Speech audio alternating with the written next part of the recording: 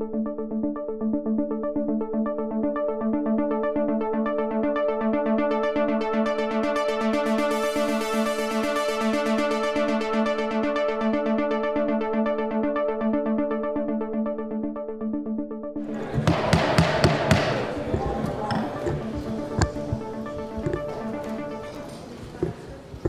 afternoon. This special meeting of the Baltimore City Council Committee of the Whole is now called to order. I'm asking that those who have cell phones, please turn them off or put them on vibrate. Before we proceed, it is important that we first respect one of the council's oldest customs by opening our proceeding with a prayer. Today, we are honored to have Rabbi Schulman, the president of the Baltimore Jewish Council, to lead us in our invocation. Blessed are you, eternal God, for renewing us to life this day, for this day is both precious and important. Grateful to live in a city rich in history and diverse in culture, we pray for well-being and a sense of community. May the spirit of champions on the football field that unites us in civic pride also be the spirit we champion in coming together to meet the fiscal, social, educational, and safety challenges before us. May our city's elected officials lead us as we need them to, working to alleviate the circumstances of vulnerability and insecurity so many of us feel. Our God and God of humanity, this is why you renew us to life this day. Today is another opportunity to discover that our aspirations and convictions, our diversity and character, our initiative and determination, as well as the moral vision we share, are the true strength of our city and our democracy. We ask inspiration, God, that our leaders' best abilities and efforts be in service of these truths, envisioning wonderful visions, responding to noble causes, and through empathy, compassion, and justice, lifting up Baltimore's civic soul. As the biblical prophet Jeremiah wrote in a letter to the leaders of his day, "Seek the welfare of the city to which I have sent you, and pray to the Lord in its behalf, for in its prosperity you shall prosper." May our mayor and city council members understand and respond to the pressing needs of Baltimore's residents, securing success in their public service, confidence in our political process, and most of all, improvement in the lives of those whom they are privileged to represent. Eternal God, bless us this day in our service, for this day is both precious and important. Amen. Amen. Thank you, Rabbi. Right. Please join me in saying the Pledge of Allegiance and then remain standing for the national anthems, which will be performed this afternoon by Tariq Al-Sabir of the Peabody Institute at the Johns Hopkins University. I pledge of allegiance to the flag of the United States of America and to the republic for which it stands, one nation, under God, indivisible, with liberty and justice for all.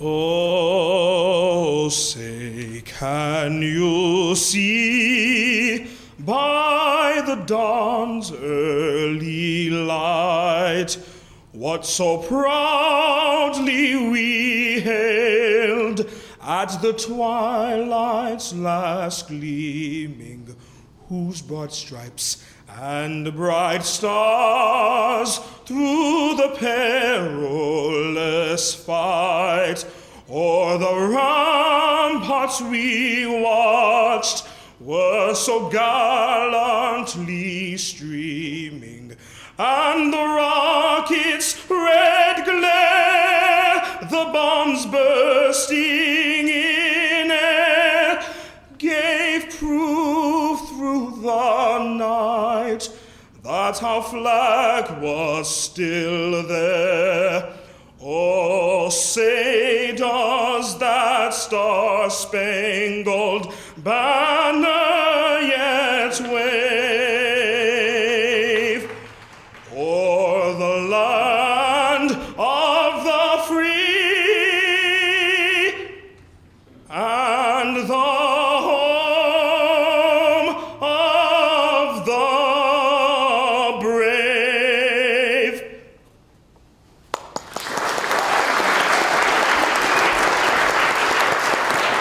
Thank you. The clerk will call the roll of the members.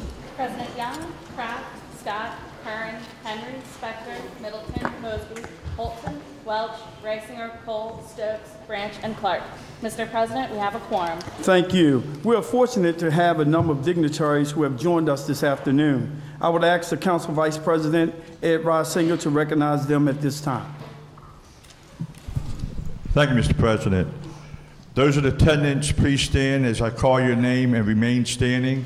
Lieutenant Governor Anthony Brown, Attorney General Douglas Gansler, State's Attorney Greg Bernstein, Prince George County Executive Rusern Baker, Controller Joan Pratt, Circuit Court Judge, Clerk Frank Conway, Delegate Cheryl Glenn, Delegate Kiefer Mitchell, Delegate Nathaniel Oakes, Delegate Barbara Robinson, Delegate Sean Tarrant, Delegate Talmadge Branch, Judge Joyce Baylor Thompson, Judge Marcella Holland, Baltimore City Sheriff John Anderson, Michelle Brown on behalf of Senator McCoskey, Bridget Smith on behalf of Congressman John Sarbanes, Dorothy Bryant, Vice President of Local 44, Bob Sherry, President of FOP, Mike Campbell, President of Baltimore City Fire Officers Union, Rick Hoffman, President of Baltimore City Firefighters. Thank you, Mr. President. Thank you. And I want to welcome all of you to City Hall and thank you for your great leadership for the state and your respective counties. Again, thank you.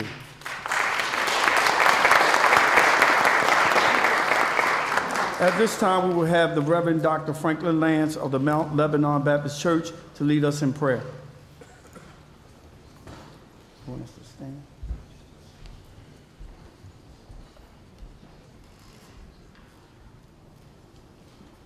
We are gathered in these hallowed chambers to ask God's blessings over our beloved city of Baltimore. God, we ask now that you bless, you guide, and you protect the leaders of our city. God, we ask that you bless our mayor, Madam Rawlings Blake. You bless the president of our city council, Bernard C. Jack Young. God, we ask that you bless all of our council persons and all who have assumed leadership positions for the safety, the health, the education, and bettering of our city. God, as we gather today to hear the state of the city, we ask that where there are challenges, you bring conviction. Where there are problems, you bring peace. Where there are trials, you bring triumph. And where there is confusion, you bring clarity. God, we ask where there is depression, you bring delight, and discord, determination. Where there is hurting, God, you bring healing. God, we ask that you bless the children of this city. Provide them with safe places of education and recreation. God, bless the residents of this city. Continue to remind us of our great past and help us to believe in our even better future. God, now I ask that you provide our leaders with vision. Give them the wisdom, the drive, and the courage to see and obtain what is best, even if what is best is not what is popular. God, teach us to value all of our citizens. Help us to treat the undocumented immigrant with the same dignity as the corporate CEO. Help us to treat the homeless with the same regard as the professional athlete, the student with the same support as the developer, and the servant with the same access to resources as the celebrity. Now, God, teach us to number our days so that as the state of the city is articulated and the vision is cast, we ask that what is planned is pleasing in your sight. God, we have great challenges before us, but we believe that we have an even greater God who undergirds us. Therefore, order our steps, control our tongues, bless our future, and strengthen our hands for the work which is before us. In the name of Jesus, I pray. Amen. Amen. Thank you, Dr. Lance, for the invocation. I will now formally appoint and dispatch a group of members to escort the mayor into the chambers. The members of the escort committees are Councilwoman Helen Holton, Councilman Robert Kern, Councilman Warren Branch, Councilman Nick Mosby. Will the escort committee please greet the mayor and accompany her to the chambers? I ask that the members of the audience to please remain seated and hold your applause until the chief clerk has introduced our mayor.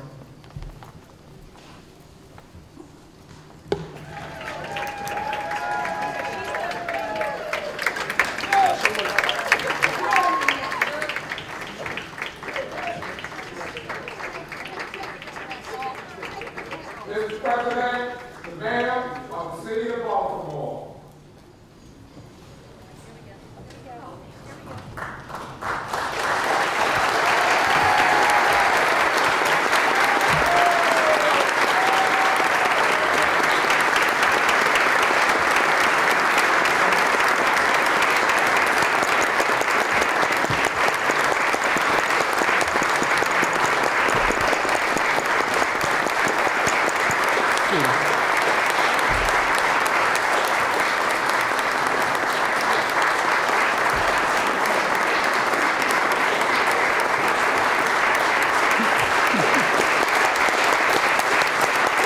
Thank you. Thank you, thank you. Mr. President, Madam Comptroller, senators, delegates, members of the City Council, clergy, colleagues in public service, committed people of Baltimore, thank you for the opportunity to report on the progress of our city and to renew our commitment to the great cause of growing Baltimore. Mr. President, I thank you for the invitation to speak before the Council and for your candor, your conscience, and commitment to Baltimore's future. We share an understanding that the privilege to lead comes from the people, and that our success is measured in our service towards them and in the achievement of tangible goals for the greater good. To every member of this City Council, nothing works without your hard work, your dedication, and your collaboration. As I look back on what we've accomplished with your wisdom, ingenuity, and support, I applaud your courage to stand strong as a body for the sake of progress. And your personal independence makes Baltimore stronger. Lieutenant Governor Brown, thank you and the O'Malley Brown administration for your support of our efforts to make Baltimore a better, safer, stronger, and growing city. Attorney General Gansler, State's Attorney Bernstein, Clerk of the Courts Conway, Sheriff Anderson, Judge Baylor Thompson, and Judge Holland, thank you all for joining us today to renew your commitment to supporting our vision of Baltimore becoming the safest big city in America. Today, we affirm that we have the power to create the future that we want for Baltimore's families. We have the power to overcome the difficulties of economic and budget pressures.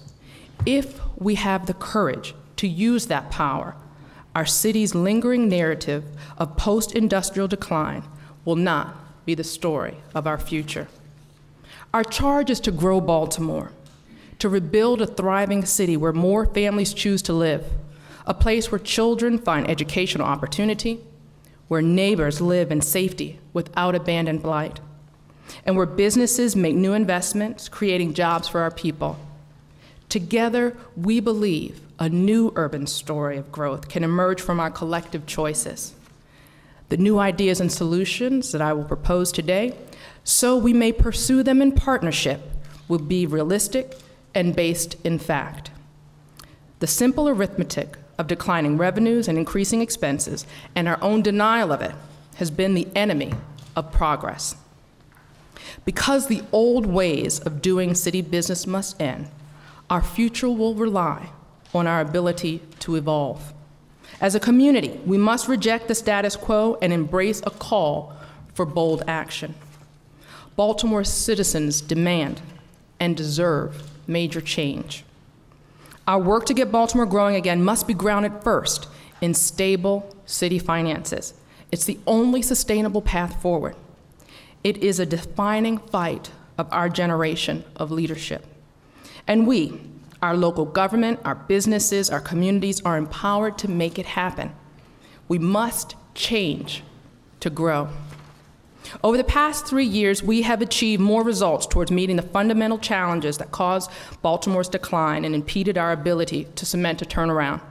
By reducing crime, the single most devastating driver of family flight, Baltimore has ended the spiral of endless desperation and moved towards a new, hopeful belief in the promise of safer neighborhoods.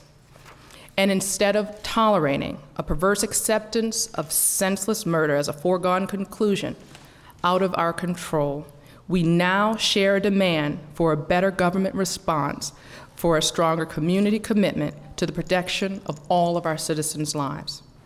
Since 2009, the number of murders and shootings in our city has been driven down to historic lows. Scores of families have been spared the tragedy of the loss of a loved one to gun violence. In 2012, over 300 fewer victims suffered the brutality of violent crime compared to just the year before. And 5 fewer youth with their futures before them have had their 5 fewer youth with their futures before them had their lives cut down or cut short. It is not a straight line trend of progress. We've suffered painful cutbacks. Precious lives were lost that cannot be brought back. Our work to reduce violence would not be possible without the proud men and women of the police department who put their lives in danger. They have worked harder than ever before, and we must give them the resources and the tools they need to strengthen their efforts. A fully staffed police department, even when faced with budget cuts. Smarter deployments with more foot patrols in our neighborhoods, the most effective technology, including a state-of-the-art crime lab and an expanding crime camera network. Already, our network has grown by 100 new cameras since 2010. And we must continue to work hand in hand with state and federal criminal justice partners to increase resources, case quality, and criminal prosecutions, and to divert nonviolent offenders into treatment, especially our young people. Under Commissioner Batts, we continue to focus on getting illegal guns off the streets and targeting violent offenders and gangs. Yes, that small portion of our population that is responsible for the overwhelming majority of violence and terror. Under his leadership, we are establishing a renewed partnership with the police and neighborhoods that is built upon the idea of simple trust. By demanding professional courtesy and respect for all Baltimore City residents from every officer. And by making clear that the badge is a symbol of honor that must be worn only by those of sterling character. While we have demonstrated that we have the local power to reduce crime and violence, the importation of deadly guns into America's cities, and the ability of criminals and the disturbed to get their hands on them is rooted in a larger problem. How can we live in a country where gun violence is allowed to rage in our most dynamic urban centers and shatter the sense of security in suburban schools and communities? I will continue to work with state and federal elected leaders to answer this question and develop policies to reduce gun violence. Thank you.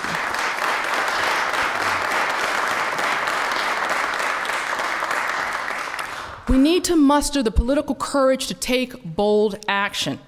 The problem and the causes of gun violence can no longer be ignored or obfuscated by the gun lobby. We must stand for the safety of our citizens and for our children.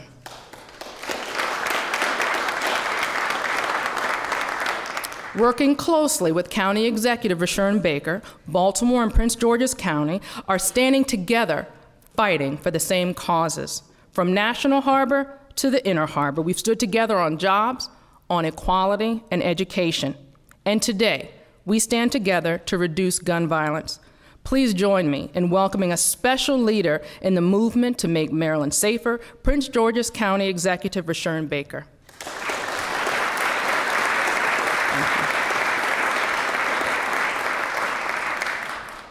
Together, our jurisdictions represent nearly 1.5 million Marylanders, and our voices will be heard. I am confident Maryland citizens will join together in support of sweeping reforms in state and federal gun laws. Governor O'Malley and President Obama have both proposed bold legislation worthy of our full support.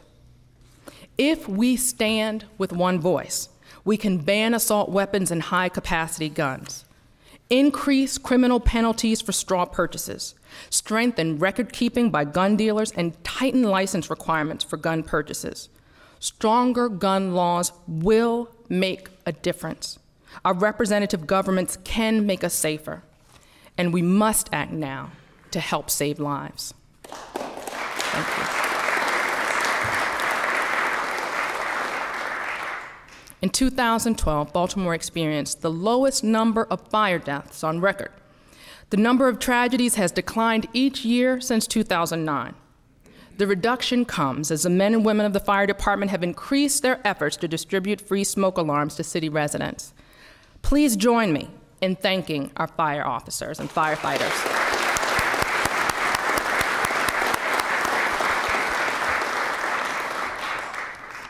Since 2010, Fire Chief Jim Clack, this administration, and the City Council have worked together to prevent firefighter layoffs. And we have reduced the nightly closures of fire companies while improving response times. Today, when it comes to fire safety, Baltimore is undeniably safer than just 3 years ago. Chief Clack, thank you for your leadership.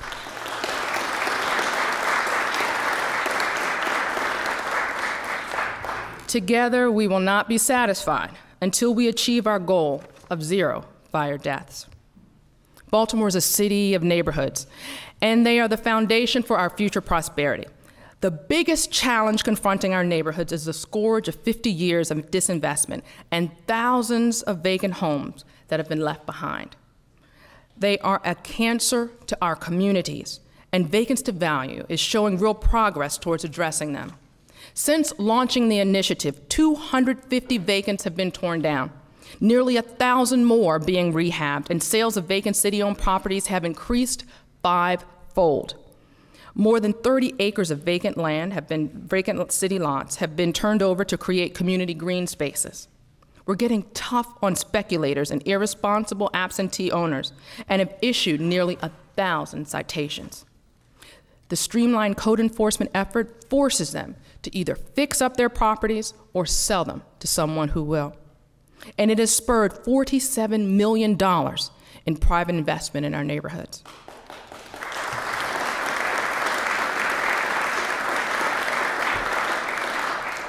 We're also supporting a pipeline of new home buyers by providing incentives to help with down payments and with closing costs. More than 140 new homeowners have received $10,000 home ownership grants through Vacants to Value.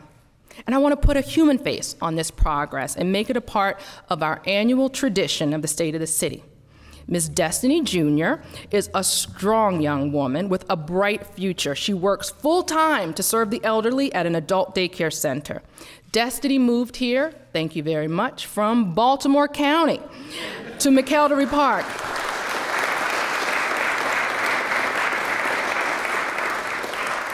With the help of Vacants to Value initiatives, qualifying for $15,000 in closing cost assistance. Please join me in thanking our Housing Commissioner, Paul Graziano, and welcoming a proud new Baltimore homeowner to our community.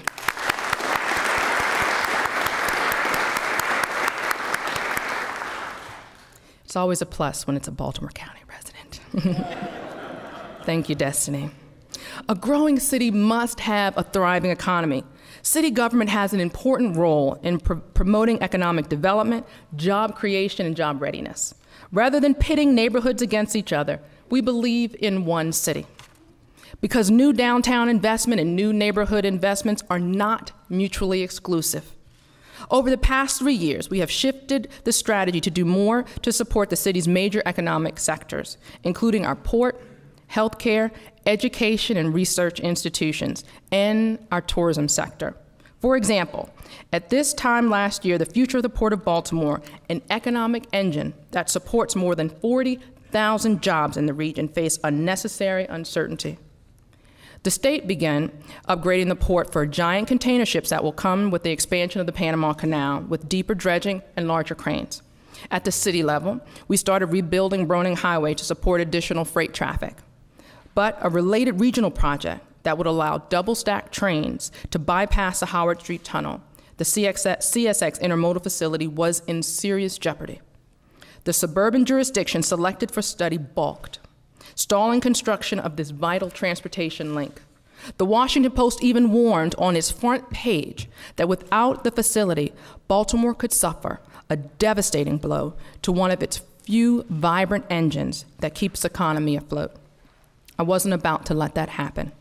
So I told CSX, bring the $90 million project here to Baltimore City, the birthplace of American railroads, and they agreed.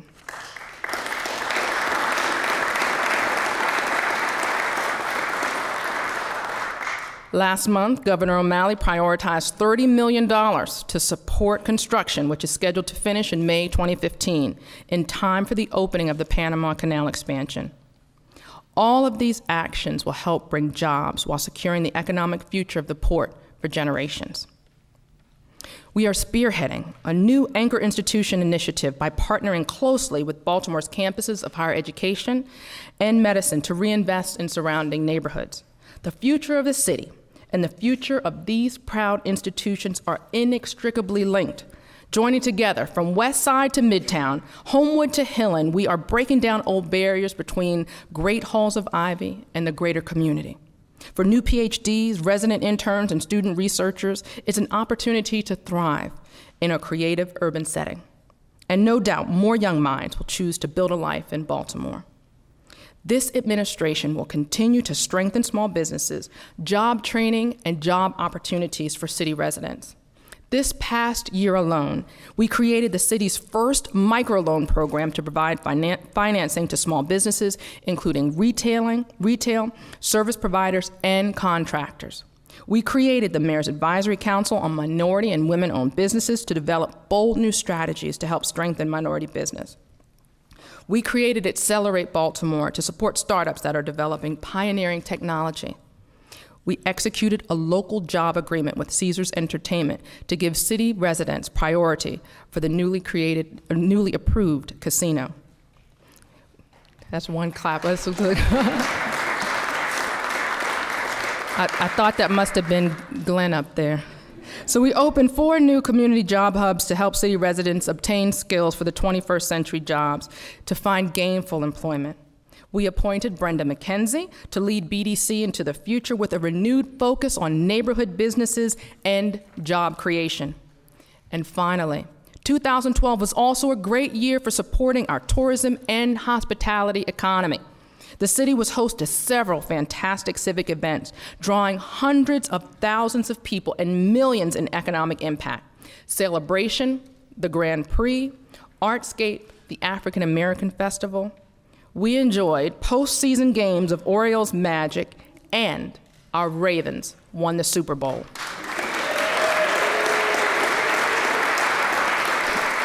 That's a big one.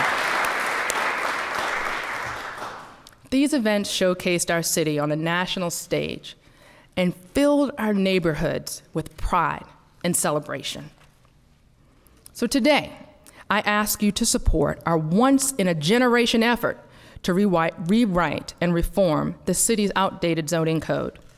The current code and process create a maze of inflexible rules and unpredictable outcomes that can stifle investment. This needs to change. We have the opportunity with Transform Baltimore to make the process more transparent and predictable, promoting growth while preserving our neighborhood's character.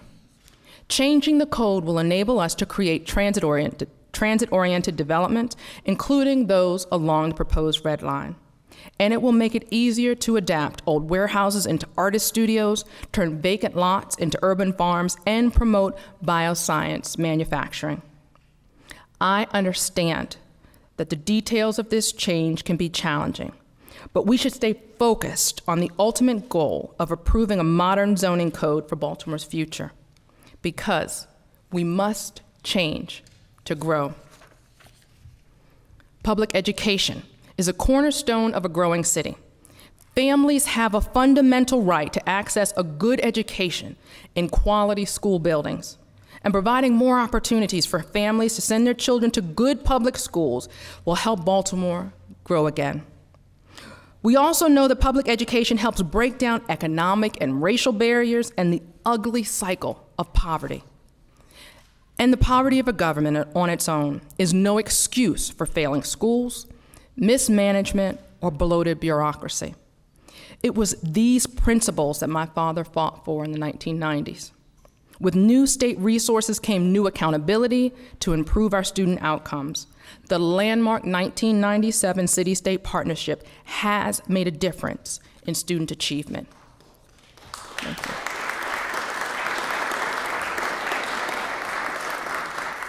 Under the leadership of Dr. Andreas Alonso, student test scores have improved dramatically. North Avenue has shrunk and it's better managed. School enrollment has increased steadily year after year, and the number of dropouts have been cut in half. Dozens of new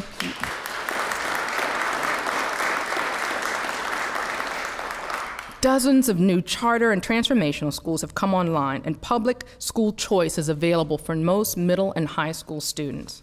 Thank you, Dr. Alonso, for your unwavering commitment to Baltimore's young people.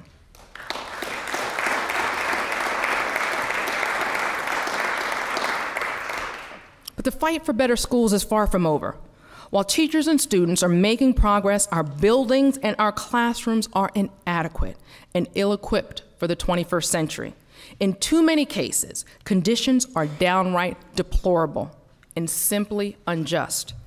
The state school system as a whole has achieved a half-decade of national praise and recognition, but you'd be hard-pressed to say the Maryland system of public education is equitable among the state's local jurisdictions. There must be a stronger statewide recognition of the enormous capital needs of our local school districts with the oldest buildings. Our state constitution is clear.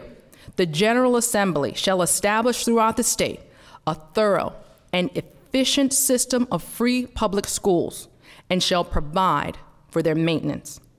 The framers of our state constitution did not intend for a child's zip code or the wealth of the local tax base to be the determining factors of whether or not they attend a school in good repair. But that's the system we inherited. Baltimore City is one of the poorest jurisdictions in the state and has the highest tax effort. A staggering 84% of our students come from low-income families, and we have the oldest, most dilapidated school buildings. We understand that Baltimore must do more locally, and our strategy is not simply to beg the state for a blank check with no strings attached. My father, Delegate Pete Rawlings, taught me that that approach is just as wrong. We have a responsibility to take our own local action and put forth viable solutions. In 2012, with the support of education advocates and against the demands of powerful special interests, this City Council approved a historic increase in new funding for school renovation. Make no mistake, it is the largest local source of school renovation funding ever approved in Baltimore's modern history. No one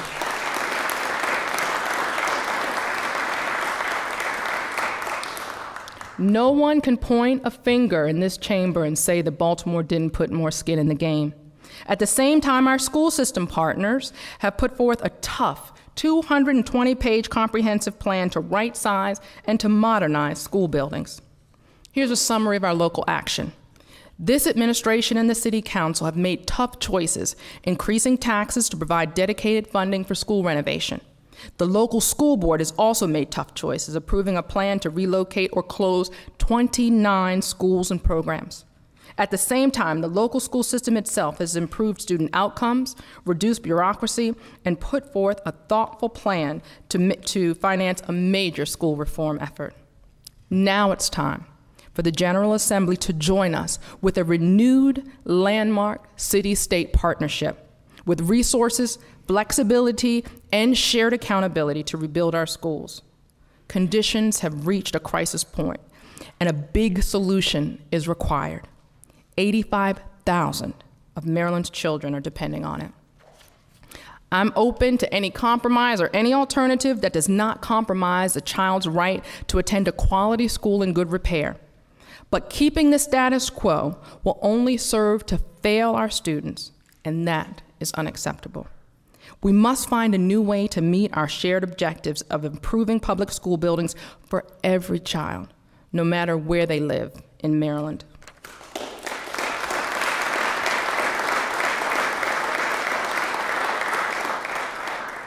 At the same time we seek a renewed partnership with state government, Baltimore must implement major fiscal reforms. For over 50 years, Baltimore's story has been dominated by a narrative of post-industrial decline. From 1950 to 2000, the city lost a third of its population. Jobs disappeared, crime rates rose, schools deteriorated, and many neighborhoods destabilized. City government itself was left with a legacy of high taxes, growing liabilities, and crumbling infrastructure. But over the last several years, a new urban story is beginning to emerge. Population loss is slowing to a near halt, and many neighborhoods are experiencing a new growth. Baltimore is safer. Public education is improving with growing enrollment.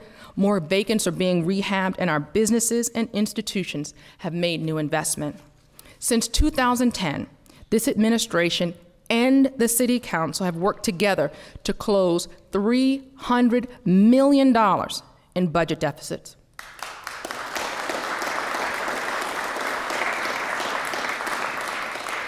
We averted an immediate pension crisis, eliminated duplicative programs, and began to cut the property tax burden, all while keeping our core services funded, including public safety and public education. As a result of these tough actions, Baltimore held its own and maintained its bond rating during the worst recession since the Great Depression, and the quality of life for city residents has generally improved. Today, we've outlined the progress made over the past 3 years, but much more work remains to be done to get Baltimore growing again. The question for this generation of city leadership is this: will Baltimore cement a true turnaround toward future of growth, or will we allow our hard-fought victories to become just a momentary pause, a footnote in the continuing story of decline? No. More than a year ago, I said we needed a comprehensive approach to deal with the city's structural problems, and I called for the creation of the city's first 10-year financial plan. Many cities only engage in long-term financial planning as a reaction to receivership, state takeovers, or bond rating downgrades. In Baltimore, it's a proactive effort so that we never reach that point, and so we can choose our destiny rather than have it forced upon us. With such a plan in place, Baltimore can end the cycle of deficits that have eroded services and constantly put the city on the defense instead of investing in our renewal. The effort has revealed for the first time the true scope of our fiscal challenges. Since taking office, I've pledged to talk straight and to never sugarcoat our problems. Truth is the first step to any real solution. With that, let me be candid about what we confront. First, our city faces serious structural deficits between slow-growing revenues and faster-growing expenses. Without corrective action, this cumulative shortfall totals nearly $750 million over 9 years. To put that number into perspective, it's more than what we spend on police, fire, health, and recreation and parks annually. The deficit is largely driven by growing health care and pension costs. Even with the reforms we've made, these combined costs are projected to grow by another 40%, and there is a major imbalance in how we compensate our employees. The cost of outdated benefits have crippled our ability to pay our workers what they truly deserve in their paychecks. Second, our city faces a $1 billion infrastructure deficit over the next decade. Roads, bridges, city buildings, including rec centers and police and fire stations, need significant investment just to meet reasonable standards. Third, our city has an unfunded retiree liabilities of more than $3 billion. and we must make meaningful actions now in order to afford future benefits. At the same time, our property tax rate is impeding the city's ability to compete for growth. We all know that Baltimore cannot simply hike property taxes to improve our financial situation. To do so would almost certainly guarantee further population and job losses. Every elected official, community, institution, and business with a stake in Baltimore's future should share a deep concern for these facts. It is reality. To put our head in the sand and to ignore the problem would be an unforgivable disservice to the people we represent and the city we all love. We cannot build a foundation of a growing city on the mud of a fiscal swamp. The status quo is unacceptable, and the price of inaction is clear. We must change to grow.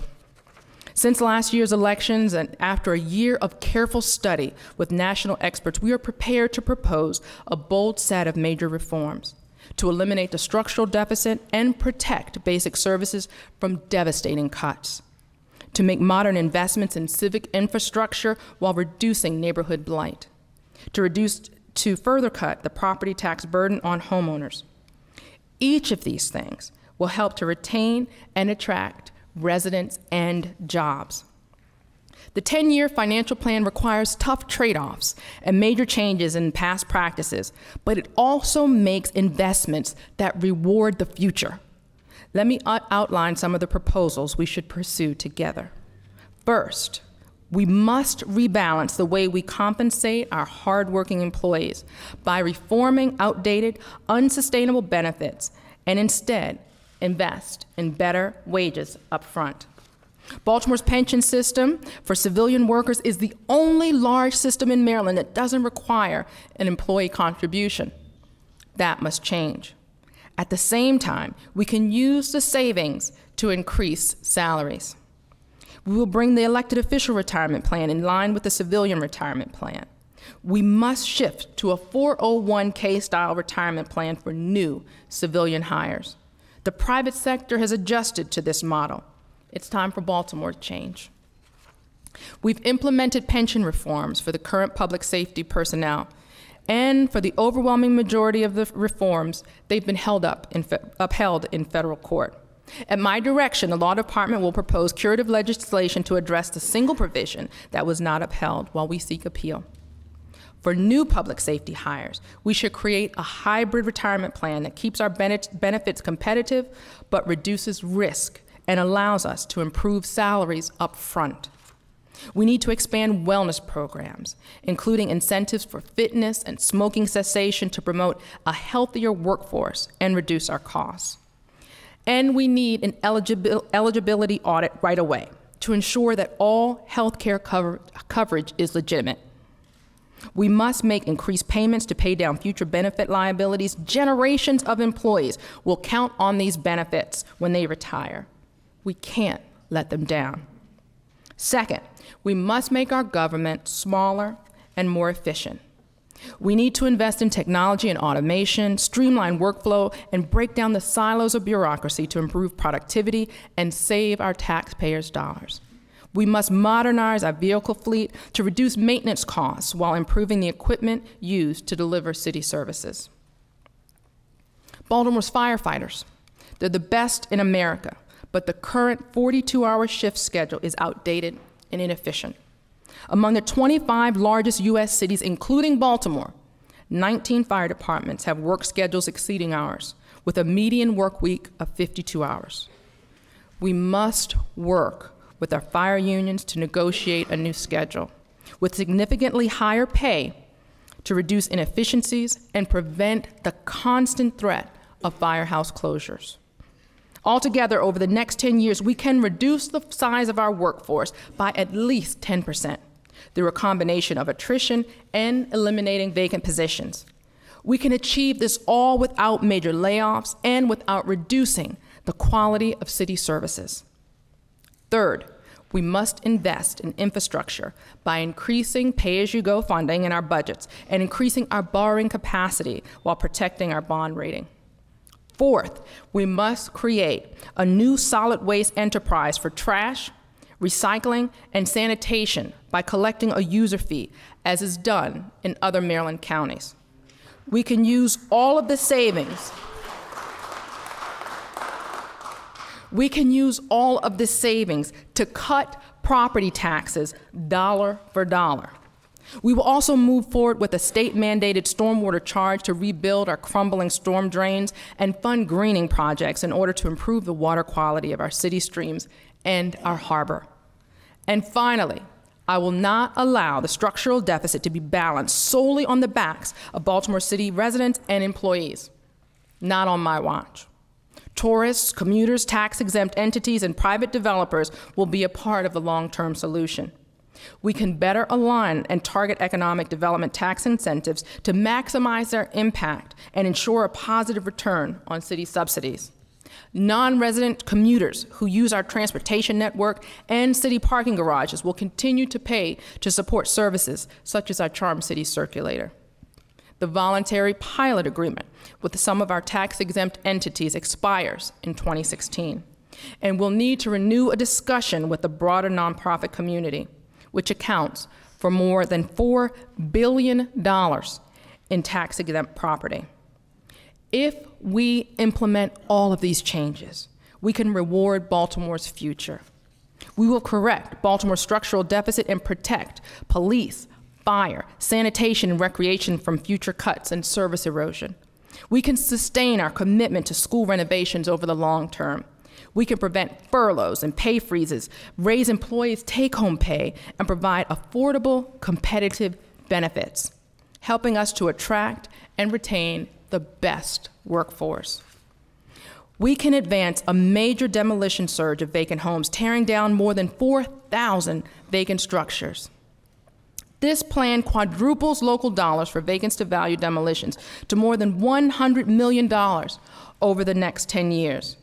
And the investment will be front-loaded with $10 million in city funds combined with another $9 million from Maryland General Attorney's mortgage settlement. Thank you very much. We can significantly increase capital funding to rebuild 10 new recreation centers as a part of our new network of larger, high-quality community centers.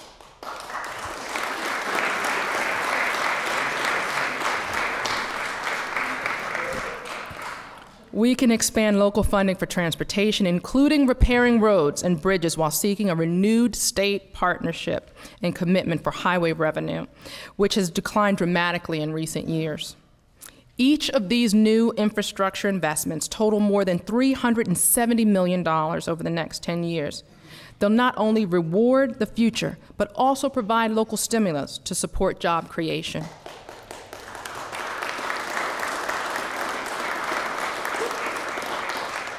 We can create new incentives to convert vacant office buildings and construct new apartments downtown and in key neighborhood corridors. This will bring new life and vibrancy to our city, attracting families and improving our tax base over the long run. And finally, we can use much of the savings from the new solid waste and stormwater enterprise and other initiatives to cut property taxes for homeowners by nearly 50 cents. A reduction of more than 22% over the life of the plan.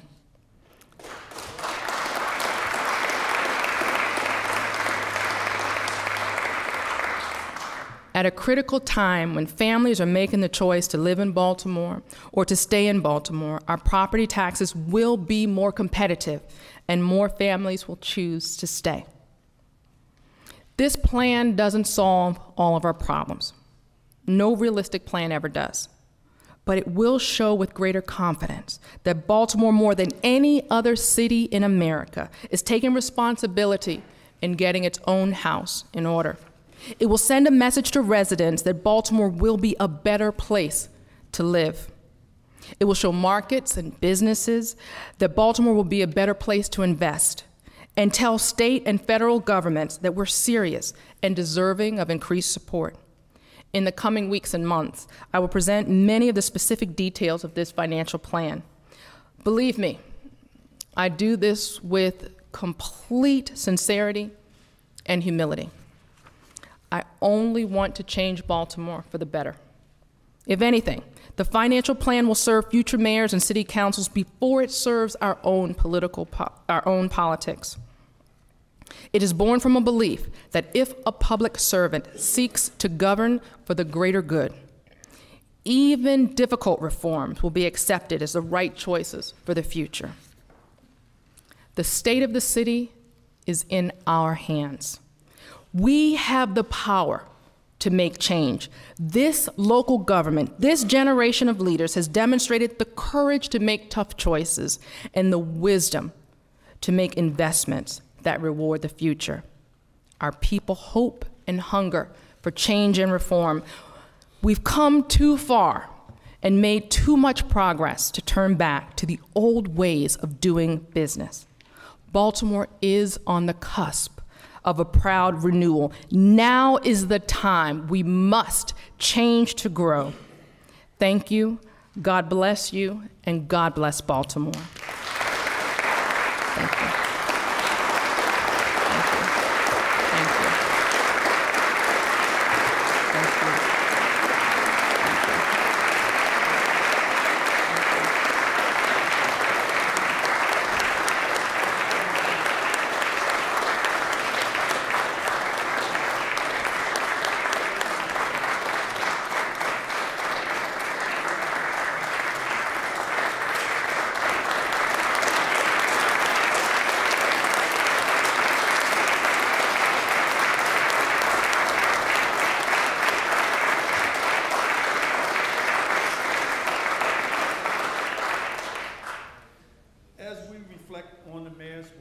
As we reflect on the mayor's word, I ask that Imam Hassan Amin of the Johns Hopkins University Ministry come forward to lead us in the benediction.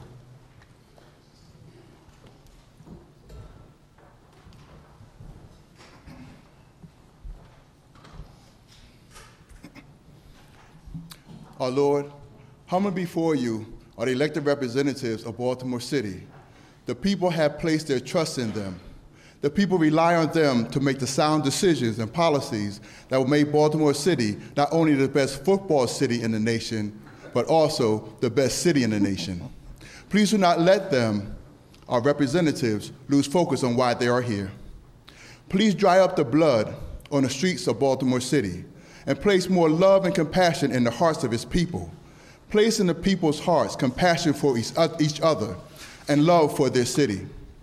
Please make Baltimore City a place where no individual, no family, nor neighborhood is left behind.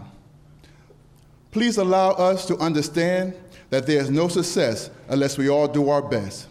Allow all the people here before you and those not present to work together as a team with a single goal of making Baltimore City America's best. Amen. Amen. Thank you, Iman. Please remain standing while the chief clerk escorts the mayor out of the chambers. Chief clerk.